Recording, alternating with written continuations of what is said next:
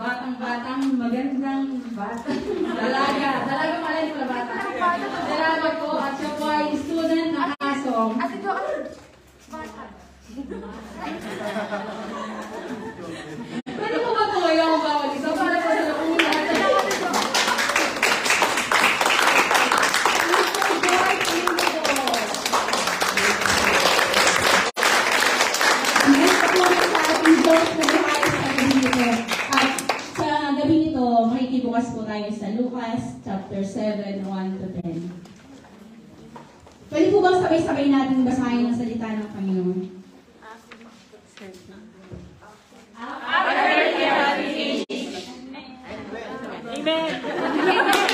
Amen. And when after he had finished all his sayings in the hearing of the people, he entered Capernaum. Now the centurion had a servant who was sick and at the point of death, who was highly valued by him. When the centurion heard about Jesus, he sent to him elders of the Jews, asking him to come and heal his servant. And when they came to Jesus, they pleaded with him earnestly, saying, "He is worthy to have you to sort for him, for he loves our nation, and he is the one who built us our synagogue." And Jesus went with them. When he was not far from the house, the centurion sent friends, saying to him, "Lord, do not trouble yourself, for I am not worthy to have you come under my roof. Therefore I did not presume to come to you, but say the word, and let my servant be healed. For I too am a man set under authority, with soldiers under me, and I say to one, go, and he goes, and to another, come, and he comes. And to my servant, do this, and he does it." When Jesus heard these things, he marveled at him, and turning to the crowd that followed him, said, "I tell you that even in Israel have I found such faith." And when those who had been sent returned to the house, they found the servant well. Amen. Purihin ang salita ng Panginoon. Lord, purihin ka, dakilain ka sa umagang ito. Ikaw ang aming Diyos na buhay na sinasamba at pinapupurihan sa lugar ito. Hayaan mo na yung mga salita ay makitanim sa bawat puso ng mga anak mo na naririto. At maging bukas ang aming puso sa pagtanggap ng iyong koreksyon, ng iyong pagtutuwid sa aming mga buhay. At ikaw ang Diyos na maihayag at maitanghal, O Lord, sa lugar ito. Hayaan mo, Panginoon, na ang iyong lingkod ay itago mo sa iyong likuran at patuloy ng iyong salita ang siyang manguna, Panginoon, sa bawat isa sa amin at ikaw siyang makita sa lugar ito. Salamat sa gabi ito. Purihin ka, dakilain ka. In Jesus' name we pray. Amen. Maaari na pumupo ang bawat isa. Nagulat po ba kayo? Ako din nagulat. Sino po nandito nung last Sunday? Parehas ang kamay. Diba, napawaw tayo dun sa creation ng Panginoon. Napakita sa akin ni Pastor Reggie. At maraming beses na ipinakita sa Bible, na sinasabi sa Bible, that itong word na to, taumatsu. English word. Taumatsu. Meaning, to wonder, astonish, marvel, amaze, or impress, or wow. Yung po ang ibig sabihin niya. Di po ba maraming beses yan nababanggit sa Bible na ang tao ay namamangha? Ang tao ay namamangha sa creation, sa miracle na ginawa ng Panginoon. Pero alam niyo po ba na ang Diyos natin na buhay ay namangha din? 2 beses ko ito binanggit sa New Testament. At ang unang kung i-share is in Mark chapter 6 verse 6. And we marvel because of their unbelief. Sabi po doon. Ito po yung time na si Jesus is bumalik sa kanyang hometown. Saan po ba ang hometown ni Jesus? Sa Nazareth po, hometown ni Jesus. Sa Nazareth po ang hometown ni Jesus. Para po sa informasyon natin sa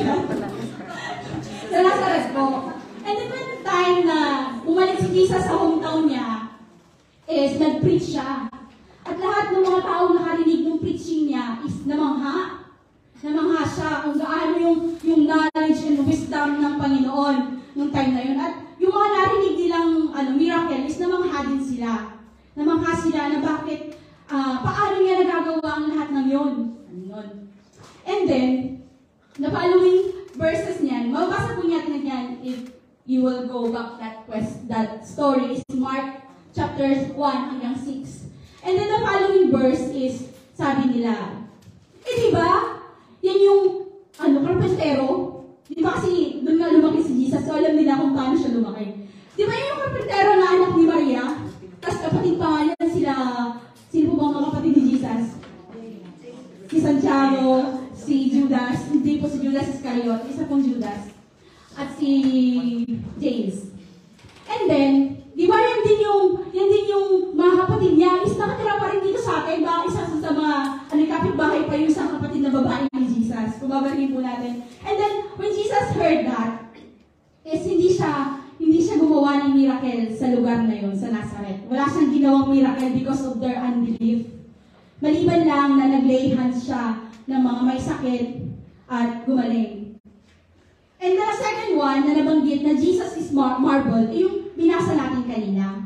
In Luke chapter 7, 1 to 10. Mababasa rin po yan sa account ni Matthew, chapter 8, verse 5 hanggang 13. Mas kumpleto lang yung account ni Luke.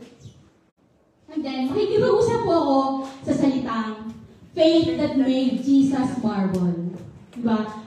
Si Jesus na-amaze. Diba parang nakaka-intrigue. Anong meron dito sa faith ng Centurion na binasa natin kanina? Bakit na-amaze si Lord?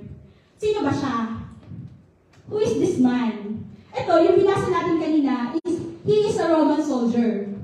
Roman soldier is, siya rin po ay wealthy. Kasi dun sa binasa natin, kung mapapansin natin, siya rin yung nagpatayo siya ng bahay-sambahan para sa mga Jews. Siya yung nagpatayo ng sinagogue.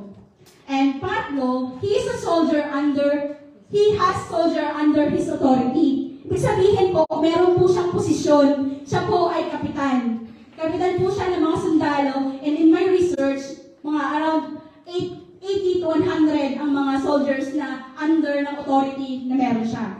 At meron din po siyang servants. At yun po yung nilapit niya sa Panginoon. Ano nga ba yung nakaka-namangha dito? Sabi sa verse 9, when Jesus heard this thing, he marveled at him and turned to the crowd and followed him, said, I tell you that even in Israel have I found such faith. Sabi doon. And bakit? Napatanong po ba kayo? Anong meron sa lalaking ito? What made Jesus marvel at him? Siya na po ay Jesus found such faith in a man who is Gentile. Isa lang po ang dahilan. Gentile po ang sundalo nito. Siya po ay Roman soldier. So, kapag po hindi ka Jews, lahat po ng ipinanganak na hindi Israelites, lahat po Gentiles. Kabilang po tayo sa mga Gentiles. And then, ano meron sa kanya? Ano nakakamangha sa Gentiles? Ano nakaka-amaze sa pagiging Gentiles?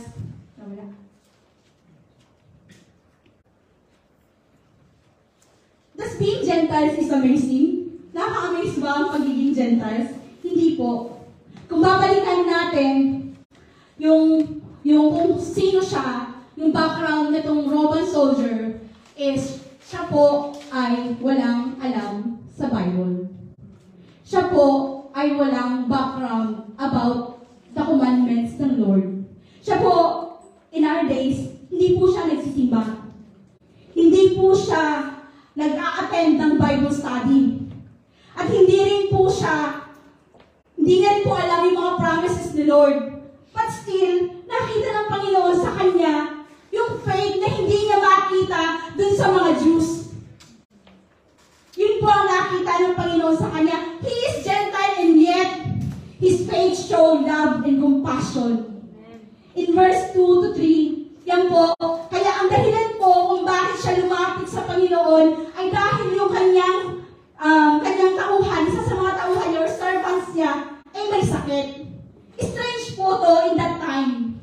Kasi kung ikaw ay master, wala kang pakialam sa servants mo. Kasi nung time na yan, nung time nila, ang servant is hindi po nila binavalue. Ang halaga lang po ng servant sa kanila is parang yaman. Yaman na kapag halimbawa may sakit na or matanda na yung servant nila, pwede nilang i-dispose.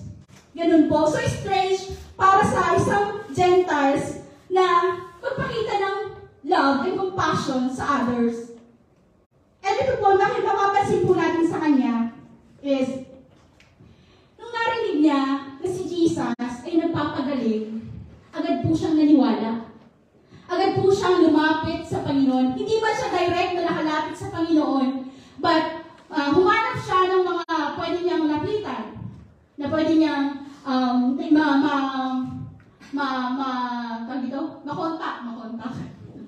ma-approach si Jesus at para imbitahan na pumunta sa bahay nila. At ang nakita niya is yung mga elders, yung mga Jews.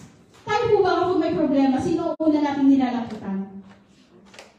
Tayo po ba, di ba, ang faith is natitest when it comes in problem. Kapag tayo po ay may problema, tayo may pagsubok, dyan po natitest yung ating faith.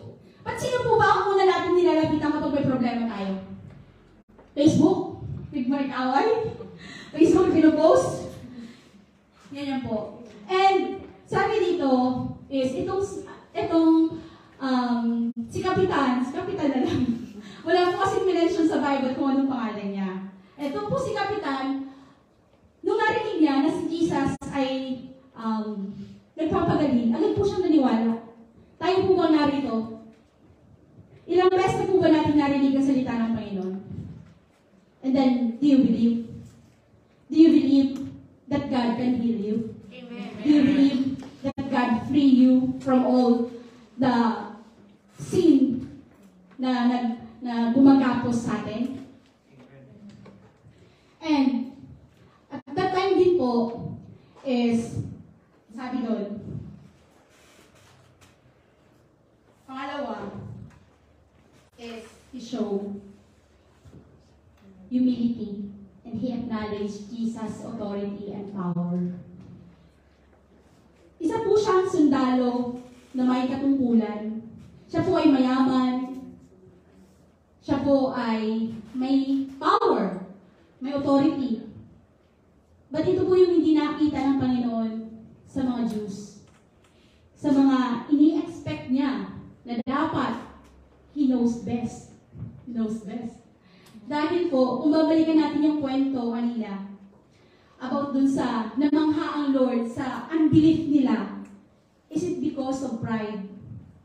Dahil, nung nakita na nga nila na nasaksihan na nila kung gaano ka makapangyarihan ng Lord, kung gaano yung knowledge niya, and then sabi nila, di ba yan yung karpintero? Familiar? Na minsan, nakikinig lang tayo kapag nakikita natin na nakakataas yung nagsasalita sa atin. Na parang, ang pride natin is, ba't mo pagsasabihan? Sino ka ba? Who you? Diba? Minsan ganun tayo, na tinitingnan natin muna yung status nung nagsasalita sa atin kung dapat ba. Kung iyang-iyang lang naman, huwag na.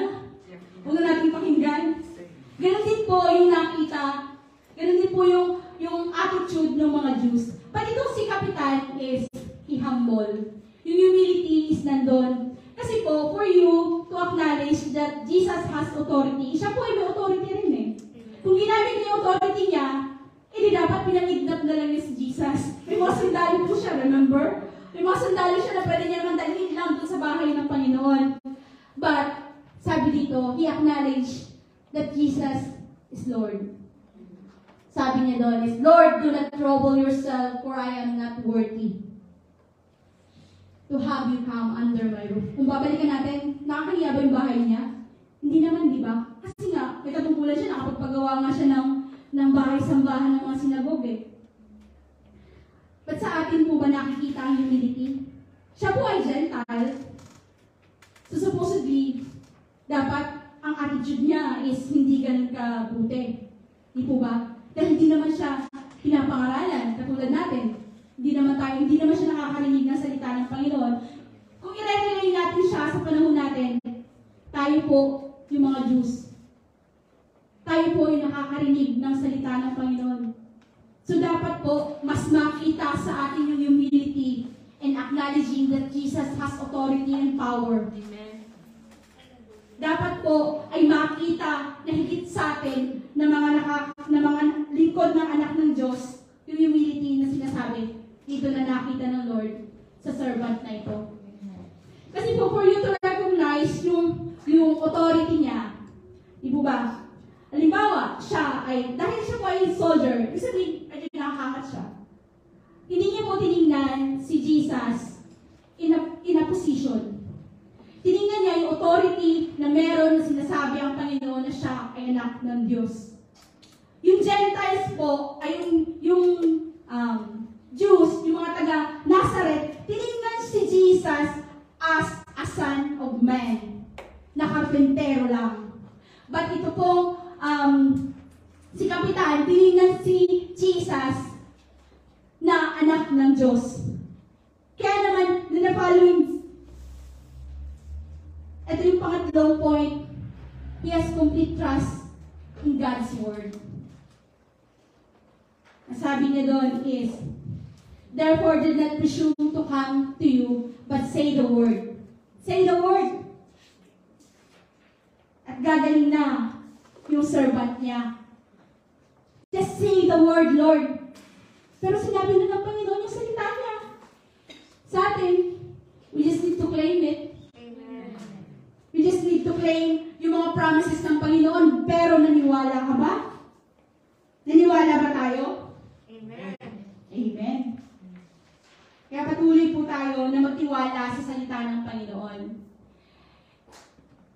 Ito po is nung time na inaaral ko ito, nagulat ako kung bakit nga ba siya ma-amaze? Bakit nga ba siya na-amaze sa Gentiles na ito? Bakit siya na-amaze? Because you know what? Yung mga taga-Nazareth po, dapat mas kilala nila si Lord. Mas kilala nila si Jesus dahil lumaki po siya na nakikita nila. So dapat they can recognize that Jesus is lumalaki na hindi nagkasala. Na dapat na-recognize nila na si Jesus ay kakaiba. And here comes ng Gentiles na walang background kahit saan. Kahit anong salita ng Panginoon, wala siyang kahit na anong pinangahawakan na salita ng Panginoon. But when he heard na itong si Lord ay nagpapagaling, agad-agad siyang naniwala. He has complete trust in God's word. Amen. He has complete trust in God's words.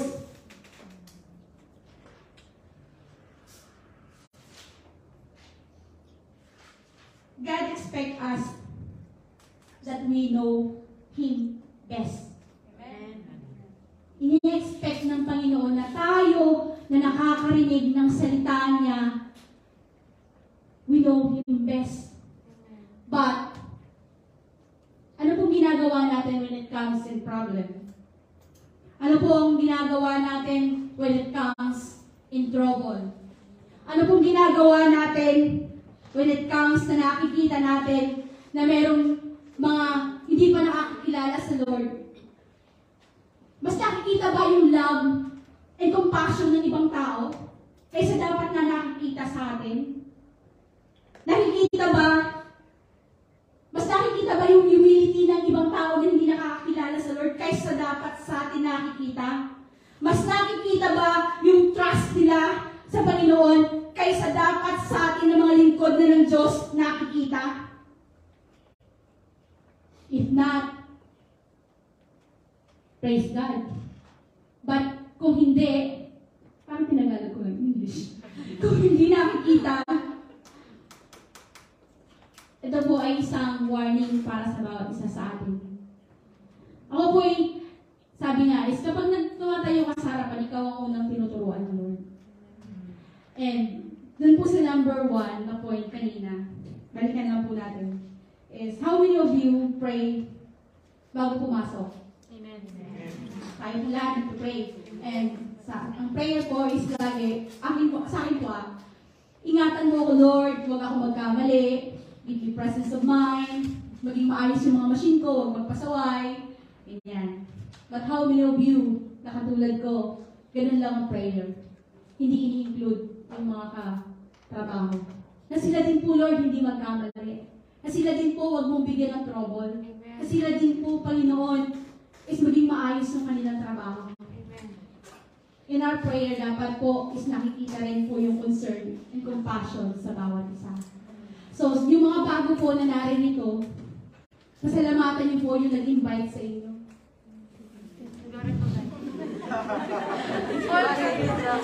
Show compassion and love para sa inyo.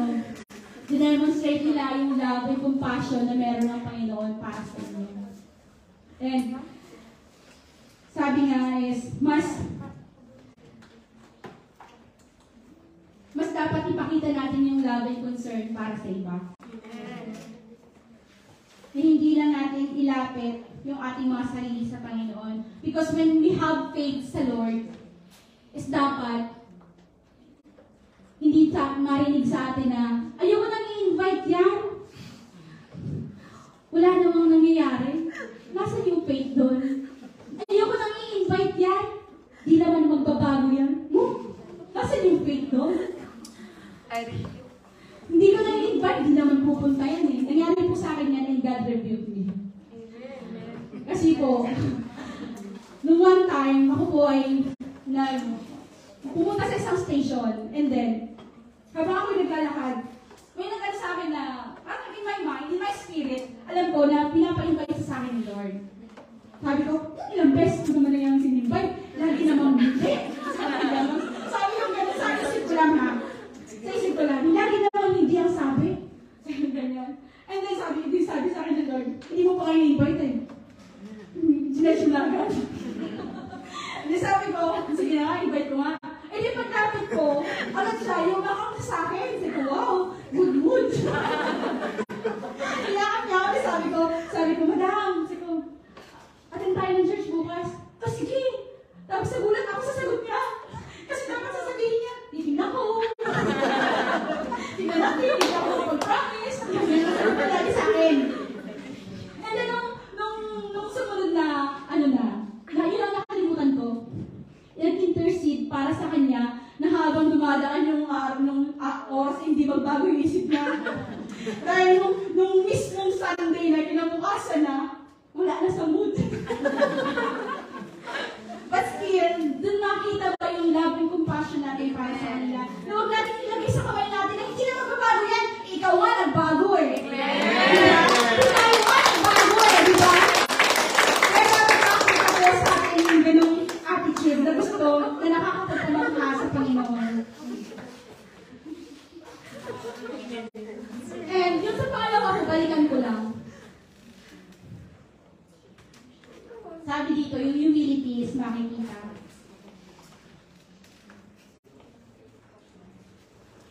Naalala niyo po ba, kung may maaalala kayo, kung naalala niyo, na minsan may mga paraseyo na nag-question sa Lord ng kanyang authority. Do you remember? Saan? Kanina ng authority ka, nagsasalita. Ganyan. Pino-question nila kung anong authority.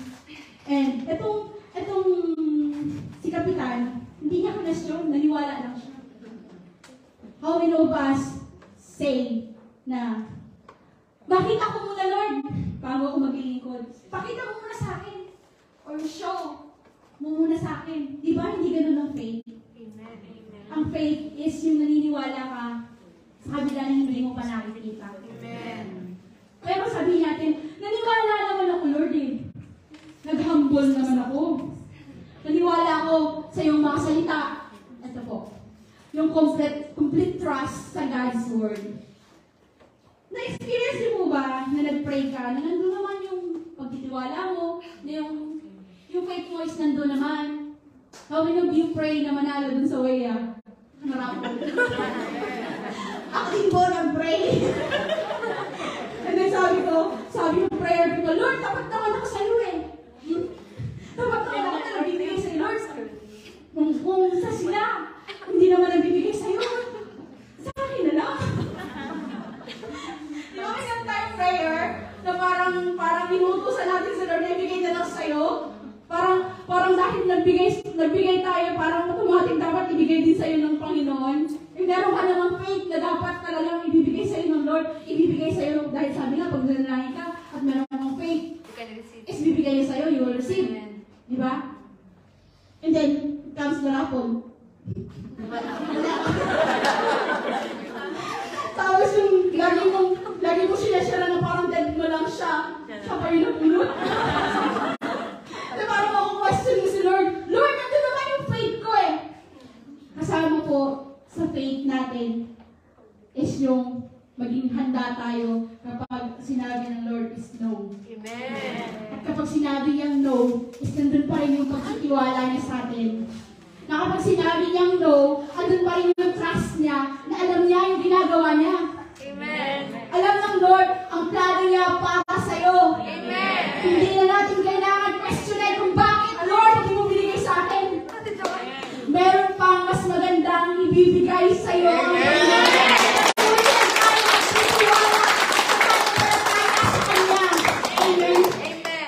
Kaya naman sa gabi nito, nating paglingkuran at patuloy makita sa atin yung mga bagay na nakita ng Panginoon sa Gentiles. Hopefully, let us all marvel God in our faith. Amen. Not marvel Him in our unbelief. As a children of God, we should be the one who knows Him best. We should be the one who knows God best. Dahil sinasabi niya sa kanyang mga salita kung sino siya, kung babasahin lang natin. Sinasabi niya sa kanyang salita kung sino ang Diyos na ito na pinagpapatayaan natin. Kaya patuloy na dapat makita sa bawat isa sa atin na when it comes in problem, andun agad yung pagtitiwala natin sa Lord na sasamahan niya tayo at bibigyan niya tayo ng kapahingahan kung tayo ay may kapaguran. At kung meron lang tayo mga agam-agam sa Panginoon, He is a revealing God. Irinibig niya sa atin yung mga bagay na hindi natin maunawaan. At sinabi niya, kapag ikaw ay natatakot, sasamahan niya tayo. Kaya naman patuloy natin papurihan ang ating Panginoon sa umaga ito. Maras ko kong imbitahan ng bawat isa na tumayo.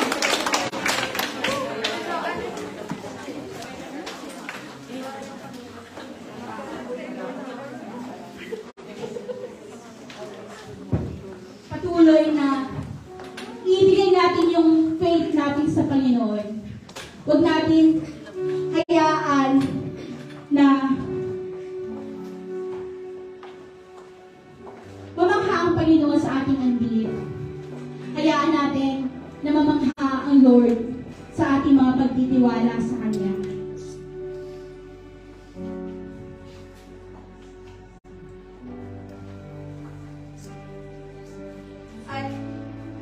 Additionally, conclude po tayo ng ating preacher, Pastora Lourdes. Amen. Nakakatawa po na ang ating Diyos ay hindi lamang tayo binawarningan. The Lord is inviting us to know Him personally. Kasi po yung Diyos natin, hindi po siya malayo sa atin. Amen. And namangha po siya dun sa pananampalataya ng kapitan dahil dun sa pagtitiwala din niya.